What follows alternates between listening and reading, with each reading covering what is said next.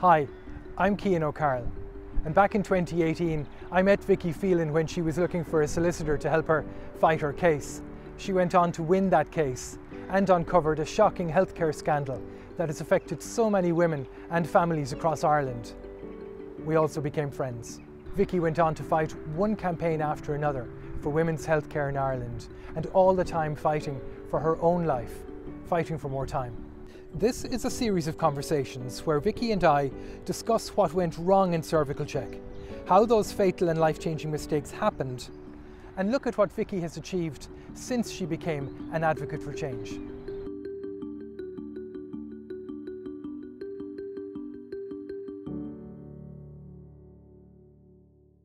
Hello again, I'm Cian O'Carroll, and once more I'm in conversation with Vicky Phelan. Good morning, Vicky. Good morning, Cian. When we were last talking, we came to the point of you telling about your research into clinical trials and finding the drug Pembrolizumab. And just to quickly overview that, you were saying that you had researched clinical trials for immunotherapy drugs in the United States. You had seen one which looked interesting to you, which was Pembrolizumab. You found out that it was manufactured by Merck Sharp & Dohme, who have a significant presence in Ireland. Indeed, you would have been driving past their Ballydyne plant every time you went to work in Waterford. Yeah, I know. And then you found out from them that one of the doctors they were working closely with in Ireland for Pembrolizumab, albeit for other cancers, not cervical cancer, was Dr. David Fennelly. Yeah. So at this point this is all in January of 2018.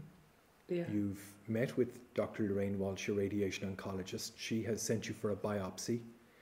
She hasn't any more remedies for you because with recurrence of cancer, the radiation therapy wasn't an option.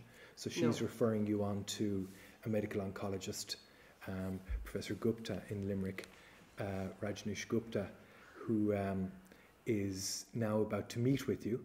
And you go and you talk to him on the 28th of January. That's correct, yeah. So I had 2 weeks from the appointment where I had the really bad news with Dr. Lorraine Walsh, and the appointment then with Professor Gupta, and the biopsy in between, which had confirmed that this was a recurrence and wasn't a new cancer. So I spent those 2 weeks literally on my laptop researching, trying to find something to give me a glimmer of hope, so that I could go into this appointment with Professor Gupta and have a couple of names of drugs, and that I could go and say, can I not try this drug, or can I not? I suppose I was so naive in some respects about clinical trials. I didn't realise that clinical trials, I do now, have sites, so if a clinical trial is set up, usually it's starts in America, and they might have sites in Europe. Generally, we don't get a lot of sites here in Ireland. You might get one or two for, bigger trials. But generally, most of the trials, you either have to travel to the States, or, the nearest then for us here in Ireland would probably be London. So the UK will get far more than we do, obviously. But at the time, I had no notion that this was, I just thought a clinical trial that, if a drug was on a clinical trial, that surely it was available in Limerick or Galway, or that's how naive I was, I suppose, at the time. So I was looking up these clinical trials, and once I saw that there was a couple of drugs, I was kind of, I suppose, ready to ask Professor Gupta, can I not try this drug? I see it's on a clinical trial, not knowing that meant that it wouldn't be available kind of, for general cancer populations for another couple of years, really, because the whole purpose of clinical trials is to try drugs out before they bring them to market. So and the kind of things... Yeah, go ahead. The kind of things that you were interested in trying weren't on offer in your local oncology centre, which was in University Hospital Limerick. No, so I remember going to that meeting armed with... I remember walking into the appointment. I could see his face because I had, wads of paper coming in with me and a notebook and all my questions written down, This might take a while. Yeah, I think he could see that, and I remember Jim came with me, and I remember saying to Jim, and I don't know why at that stage, but I asked him to take notes. I said, in case there's anything that he says, I said, I'm going to be throwing questions at him. I said, so I'm not going to have time to write down whatever he says. So I said, whatever he says, you need to take notes, because I want to keep asking him questions and, see if there's any other options, because I know that they're just going to offer me palliative chemo. So I want to see if there's anything else. So I remember, asking him about Pembrolizumab, because I knew that at that stage that Pembrolizumab was being used in Ireland in, right, a number of hospitals. It wasn't in Limerick at that stage, but I didn't know that. And he said, no, unfortunately, that's not available for your cancer. And I said, but it's available for cervical cancer in the United States. And he said, yes, but it usually takes 2 or 3 years, which obviously I've discovered since. Once a drug is approved by the FDA in the United States, it takes about 2 or 3 years for the European Medical Agency, I think is a Medicines Agency, the EMA, to approve the drugs for, the same cancers over here. So we're kind of 2 or 3 years behind, which is terrible, really. It's shocking, especially when you're in the situation yourself. And I remember saying to him, I don't have 2 or 3 years. I don't have 2 or 3 years. So I said, I want to get on this drug. I said, so, can you not get access to it? And he said, no. All we can offer you here is the Avastin and chemotherapy combination. So at that point I just said, well, I want to get a referral then to this other doctor who I had found out was prescribing Pembrolizumab, albeit not for cervical cancer, but I thought, that was my best bet. So I got my referral that day to Dr. David Fendley in St. Vincent's Hospital, and it took a number of weeks before I got access to the drug, but I did get on it in the end. But I did have to use an awful lot of political influence and making a nuisance of myself with phone calls and calling Merck Sharp and Dome and pestering them and giving them a sob story and asking them could they not make an exception and give me the drug. And so I did what I had to do. I think when you're backed into a corner, you'll try anything to get access to something to give you more time. And I heard Dr. Fendley a couple of times talking on radio interviews and the like about this process. So he is running or leading a trial in St. Vincent's Hospital. Mm-hmm. And in that, he seems to be working then with the manufacturer of the inventor of the drug, because they want trials, they want an experiment to prove that the drug works and how it works best and all of that. So he was then enthusiastic about extending the reach of the drug to cervical cancer, is that it? He was and he wasn't. He said he would love to offer it to his cervical cancer patients because he thought that it might work, and he had seen the results from the very limited study that they had done on cervical cancer in America, where the FDA had approved it. But his hands were ultimately tied, really. He said unless the only way people can get access to off-label drugs, which is what that would be at that stage, because it wasn't prescribed for cervical cancer, usually it would be at the discretion of the consultant or the clinician. But because I was a public patient, that wasn't going to be available to me as an option. So he said the only way I would be able to get access to the drug was if I paid for it myself, and if he made the argument to the hospital board to allow me to try the drug. But he said that they would see it as a huge risk, and I said, well, I'd be willing to sign whatever paperwork was put in front of me just to give me a chance to try the drug. And he did. In fairness to him, he was very upfront about it and said, this is a very expensive drug. It'll probably cost about, €8,500 per dose, and you will need a dose every 3 weeks. And at that stage, we had just started fundraising. So I had some money, and I just thought, well, whatever money I have, I'll just keep, fundraising and hope that I'll get to a stage where, I'll have enough to keep going. I was willing to try anything, so that's kind of what we did. And, by some miracle, really, in fairness to Dr. Fendley, he managed to convince the hospital board to allow me to take the drug. And I think they have possibly multiple concerns or issues to deal with, but they certainly have the ethical issue to deal with, and then they have presumably a concern about the hospital's own exposure should an unsuitable drug be given to somebody. And of course, but I think probably the first and most important point is just from a medical ethics point of view. But you overcame those hurdles. I did. And you presumably then had to be tested to see if you were suitable for this drug. Exactly. So the next step then, once they approved this. Now, while we were trying to get the approval, I was after having my tumour tested, and I knew that I was a candidate. So I mean, that was what kind of cemented the argument, I suppose, in the end, you know, that Dr. Fennelly was able to tell the hospital board that I had a test of over 55%, and I was testing in the higher range, so between 65 and 75%, so that I would be a good candidate for this drug. And because there were very little curative options available to me, you know, that was kind of what made the argument in the end. And I suppose once the hospital were confident that I was going to be able to pay for this myself, they signed off on it. And when did you first get Pembrolizumab? When was your first dose? 16th of April 2018, Monday the 16th of April. So I remember it clearly, yeah, because I was really, really unwell at that point, and I really knew that this was my last hurrah, really. You know, I just thought, if this doesn't work, I'm on my way out. I knew it at that point. I was very, very ill by the middle of April.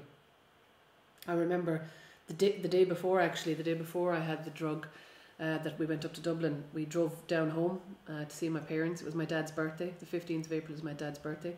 So we were going to have a family lunch, and it was a lovely day, so they'd booked a lovely place out in Cheek Point called Jack Mead's. Yep.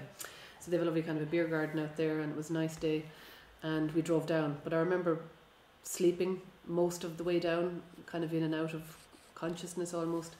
And I was drugged up at that stage. I was taking a lot of painkillers, and my stomach was very distended. I looked like I was about 8 months pregnant, and I was wearing maternity clothes at that stage. And I remember getting out of the car, and my parents probably hadn't seen me at that point for about maybe 2 weeks.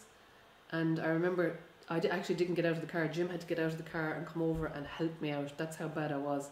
He had to literally pull me out of the car. I had no energy. And I remember looking at everybody's faces, because they were sitting at a height looking down at us, and all I remember is, you know, that when you see people's faces and you just go, you know, the jaw dropping. Right. And I remember saying to Jim, do I look that bad? And Jim couldn't lie, you know, fair play to him. He said, you do, Vicky, actually, you know, and God love him, he was living with this for, you know, 2 weeks on his own, and he was panicking, you know, really thought I was not going to make it. And, you know, I didn't really stay long for that lunch. But I mean, that was the first day that I realised, oh God, you know, have I made a mistake? It was the first day I kind of questioned my decision about not taking the palliative chemotherapy, because I was on no treatment at that stage, you know, nothing. And the following day, you got Pembrolizumab for the first time, and about a week later or so, you were in the High Court starting your trial. Yeah, absolutely.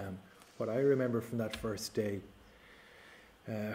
was the case was opened. Jeremy Marr, your senior counsel, opened the case, and then you were to be the first witness, as would be normal. But you were really very, very sick, and you were in an awful lot of pain, and the chair in the witness box that you would have to go up the steps to was a pretty hard and uncomfortable chair. It's upholstered, but it's, you know, it's hard, kind of leathery sort of a thing. And your aunt had to sit out of her wheelchair, and I got the cushion from that, one of those medical cushions that you could comfortably sit on, and we put that up on the witness box. It was pretty shocking, you know, to see something. It doesn't sound like a big step of preparation, you know, putting a cushion on a chair, but that doesn't happen normally. And then you gave your evidence, and it was very affecting on everybody who was in the room. But I think the sight of you, the clear, grave health or ill health that you were in, was probably even more affecting on everybody there. And there were quite a few people in that room who were upset at the end of your evidence. Yourself, I remember the stenographer, actually, because she was sitting right opposite me. Yeah. That poor girl, I still remember what she looks like. All I can remember is she had mad curly hair, and she was sitting right opposite me. I was looking straight at her, and she kept crying, and she kept mouthing to me, you know, because she was, the tears were literally running down her face, and she just kept kind of going, so sorry, you know, like just mouthing it to me. And I tried not to look at her because she was upsetting me, you know. It was hard enough to be up there, But I could understand where she was coming from, but I couldn't even look at her because then I was getting upset, you know. And thankfully for me, I suppose, with the layout of the courtroom, I couldn't see my parents or Jim or my best friends. They were sitting behind me. But I could hear my best friend, Maria, she's an awful softie anyway, I could hear her sniffling. And my aunt, who had given you the cushion, she's another one, she's not able for this kind of stuff. And I could hear the two of them kind of sniffling, you know. But thankfully I couldn't see them. I think it was, I often think, you know, if I was able to see my parents and my family while I was giving evidence, I don't think I would have been able to do it as effectively because I would have gotten too upset, you know. So I was able to do it because I couldn't see them. I knew they were there, but because, as you know, some of the questioning was quite difficult, you know. Some of the questions were very hard to answer, particularly with my parents there, and, you know, so, yeah. It's very personal stuff, and, you know, in some ways, it's unnecessary. It's an unnecessary intrusion. We did that to you because those were questions that were asked by your legal team. The other side really handled you with relatively kid gloves, and that's typically the case in situations like this because they don't want to be gratuitous in their questioning of a person who is clearly an innocent in such a situation. Whether fault is acknowledged is another matter, but either they were at fault or they weren't, which is the essence of a trial, but nobody could ever suggest that you were at fault in any way, no matter what the outcome of the case. Now, obviously, you successfully proved beyond, I think, any doubt with the experts that they were clearly at fault, and as a consequence of that, by the third day, they were now finally talking about terms of settlement. But it was your own legal team who put all those questions to you, and I sometimes wonder, do we go too far in trying to bring out the extent of the harm in a case where there is really devastating harm? You see, there's a cap of 500,000 euros on general damages for pain and suffering in a case. So if you have a person of, you know, a young person who is going to lose many years of their life as a consequence of a harm, that's enough. That's maximum damages. So why even ask them anything else? Yeah. And yet there's this compulsion there to tell the story, and it's ours, you know. It's so I think hearing what you're saying and how difficult that was, it's probably a conversation that we should have more with people in cases where, you know, the damages are going to be at the maximum level anyway.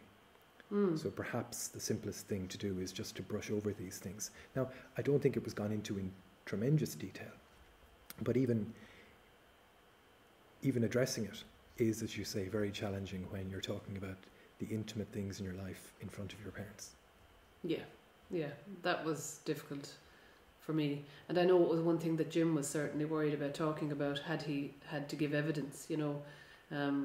That was one of the big things that he was, you know, very reluctant to have to talk about, you know. Yeah. Because you're very good at talking about very private matters. You're very good at talking about the intimate things in your life. You're great at talking about sex directly, dealing with how this disease has affected you and how it affects other women. But few enough people are, and that would have been very hard, I'm sure, for Jim. But he was lined up for the following day, day 4, I think, and the case settled at the end of day 3 and was then ruled on day 4, which was that day when people probably first really heard about you. Yeah. Just back to Pembrolizumab. That time around the trial, would that have been the low point, or did things get worse than that? Did things get lower? No, it didn't get worse. It actually improved after that. That would have been probably the worst part. You were pretty sick after your first administration of the drug. I was very sick, yeah, very sick. We put in a horrendous, you know, night here at home. When we came home, I got very bad reaction to it. I had really high temperature. I was hallucinating. I actually don't remember most of the night.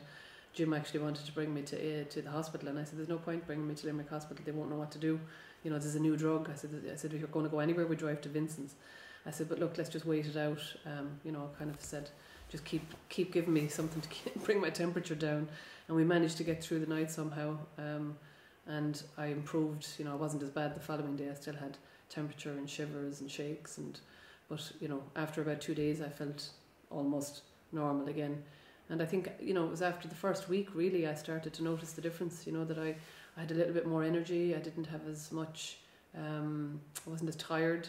And within 2 or 3 weeks, my stomach started to go down. So I knew it was working. You know, for me, it was a very physical thing. You know, my clothes were starting to get looser. I didn't have to wear the maternity trousers after about a month. So, you know, I knew it was working ever before the scan in June. And when you're getting it, you're in a room in Vincent's. What does that look like, and how is the drug administered? So you're just in the same room that I would have been in, no, not in Limerick, but you know, you're in the same room that everybody goes to, whether you're having chemotherapy, immunotherapy, or whatever type of drug you're having. So you're in the chemotherapy ward, and there's about the one in Vincent's is much nicer than the one in Limerick where I had been previously, and it's a big, large room, kind of, and everything is. You have separate beds with a curtain in between each bed. So there's about 12, 14 kind of, you know, beds in a row. And what you do is you go up and you have your bloods done. First thing I have to do when I get up to the hospital is to have my bloods done first thing. So they always see where your bloods are at, and that always determines whether or not you're going to have the drug that day. And that's the case for every patient who's having chemotherapy or immunotherapy. So once your bloods are good, as in, you know, your hemoglobin count, your white cell count, all of that, then, you know, once the blood results come back, then they authorise the drug then to be mixed. Because with Pembrolizumab, they only mix it on the day. Because it's so expensive, they wait until they know you're definitely getting it before they make it in the lab. So that takes about another hour and a half. So most of my morning is spent having the bloods, then going off for a coffee, waiting for those to come back. And then when the bloods come back, they mix up the drug, and then that takes another hour and a half, so I go off and have lunch, and then I come back, and the actual administration of the drug only takes about a half an hour, and it's intravenous. So when I started, obviously I was getting it intravenously in my arms, but now I have a port.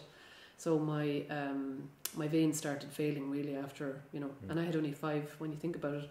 It was from the chemotherapy, you know, my veins just were poor to start with anyway. I don't have good veins. So after about 6 months on the Pembrolizumab, you know, every time I went in to get a vein, you know, it took about half an hour or 2 different nurses to try and find a vein, you know, and they were going for the smallest ones then down here, which are really sore, to try and get needles in. So eventually I said, look, can I not just get a port in fitted so that it will be easier for administering, and, you know, I'd be in and out faster. So I've had that for the last, you know, 18 months, I suppose. That's still there. It's a permanent. Yeah. It's permanent. Well, yeah, they'll take it out eventually, but yeah, it's just in under the skin here, a little bump, and they just you know, locate the kind of the centre of it, and then they you know, stick the needle in, and we're away. Then it's fine. But you may not know the answer to this, but I was just curious when you were saying that they mix the drug up in a laboratory in the hospital. Do you know how that happens, or how that works rather? I asked actually about that, and they have to put it into a special machine. So they have to put it into some special machine that mixes it up. That's all I know. So, and that takes about an hour and a half. So, you know, you'd often see these machines. I've seen it on a couple of documentaries where you see they kind of they're unusual. They kind of mix them at a certain speed or temperature or whatever. So it's a special machine anyway that makes this drug. And it can only be administered once they know my bloods are good, because otherwise it's wasted, and that's a lot of money obviously and it's only a small bag. The actual drug itself is 200 mils. That's all I get, you know, when you think about it. And is the recipe as such, is it the same for you as the next person? Yes, it would be, yeah. Right. It's the same, yeah, exactly the same, yeah. Okay. And then you receive your administration of the drug, and then what, you just up you get and head home? Yeah, and head home. And I mean, you know, when I think of how my treatment was when I was on chemotherapy, you know, 2014, and the last 2.5 years on Pembro, I mean, I've driven myself up to the hospital on most occasions. Then I started taking the train before COVID.